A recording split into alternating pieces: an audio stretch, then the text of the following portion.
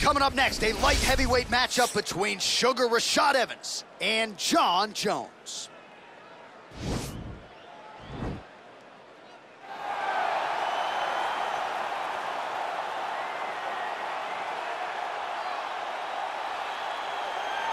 All right, so here he is, UFC light heavyweight champion ×2. Future Hall of Famer, a man you know as well as anyone, DC, Johnny Bones Jones. Jon Jones is one of those talents that when you see him for the first time, you understand that he is something special. He has a very strong mind, unbelievable skill set, and an ability to rise to the occasion. He did it from the moment he first stepped foot in the octagon as a very young fighter to his long championship reign. Some of the victims on Jon Jones's resume is unbelievable to have beaten that many UFC champions over the course of his career. Jon Jones truly is one of the greatest martial artists of all time. Skill for skill, one of the best fighters you will ever see, and very loyal when it comes to his team. He has been with Mike Winkeljohn and Greg Jackson since day one. Jon Jones trying to add to arguably the greatest mixed martial arts legacy the sport has ever seen here and now tonight. Well, ground and pound is a true art form, and whether you're talking about Khabib Nurmagomedov, Jack Hermanson, or this guy, they've all taken it to the next level over the last several years. Yes, it's unbelievable to watch him take control and find opportunities to land ground strikes. Now, what they do so well is he does not waste punches. He usually will find one good shot and take it. He does not try to just go punch, punch, punch, punch, punch for the sake of punching.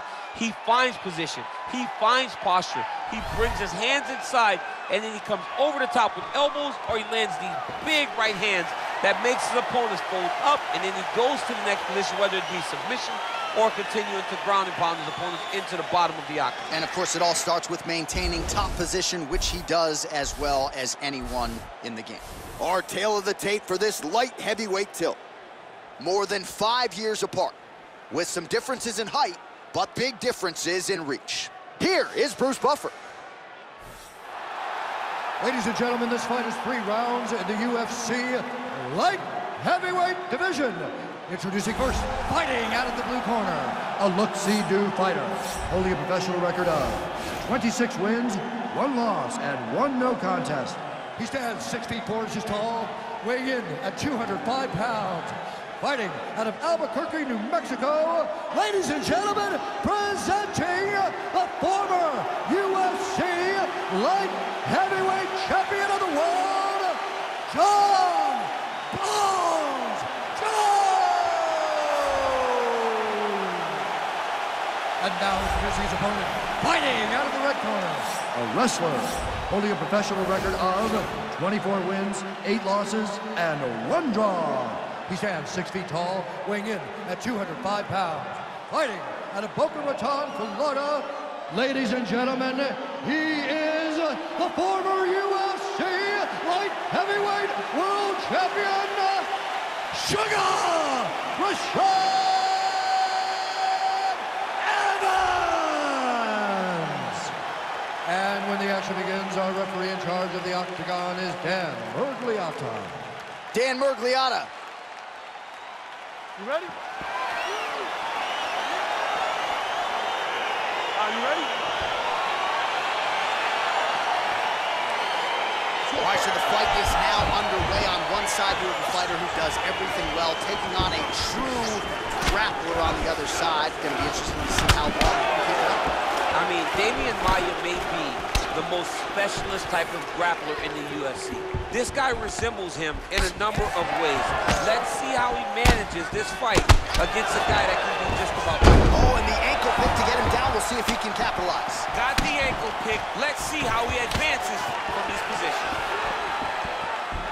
Oh, man. You jumped out of your seat a little bit after that kick. Oh, I did, because I have times where I've been kicked like that. I'm going to tell you one thing. It does not feel good. Now he's got the Muay Thai club. Takes him down.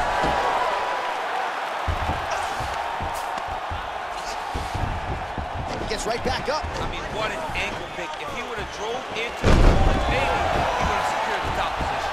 Oh, nice.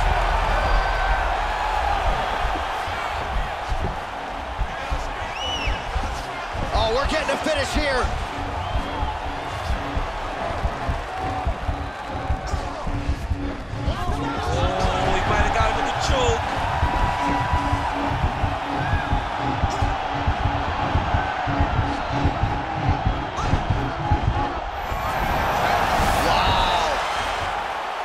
to his mount. Look for the wrists. Oh, his opponent squirming like a fish out of water now. The ground and pound is on point. This could very well be the beginning of the end. This could be the beginning of the end. We've seen some really good ground and pound fighters. This young man is as good as any we've ever seen. All right, so pretty good damage here with the ground and pound. Nothing superficial about these strikes. They are intending to harm. Oh, yeah, he's landing very accurately. Now the guy's got armbar. He's attacking it on him. He's attacking armbar now. You got to recognize that when a guy starts to put his feet on your hips, you got to move him off, and you got to cover. You can't be off to an angle. Now he falls back into the finishing position.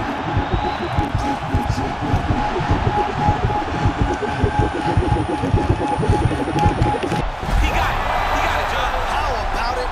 Gets the win by submission. Beautifully executed there on the ground.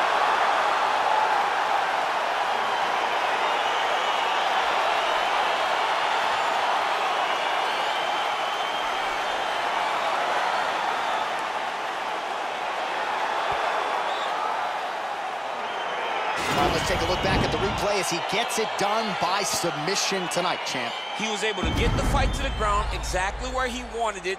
Eventually, his opponent gave him an opportunity to get a submission. He did that, and he should be very proud of the work he did tonight in the octagon.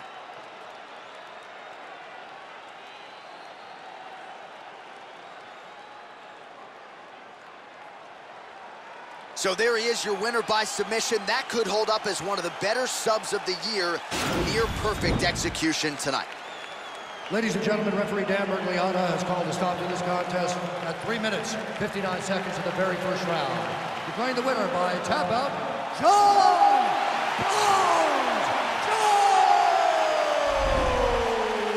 Well, what an incredible result here tonight as you see the winner there celebrating his victory by way of submission. And they put so much stock into finishing this fight. They felt like to really spin his career forward, they needed to not just win, but get the finish, and they certainly got it tonight. They got the finish. He's such a terrific grappler. Every time he is on his back, he looks for submissions over and over again. Eventually, he found one tonight and got the desired result.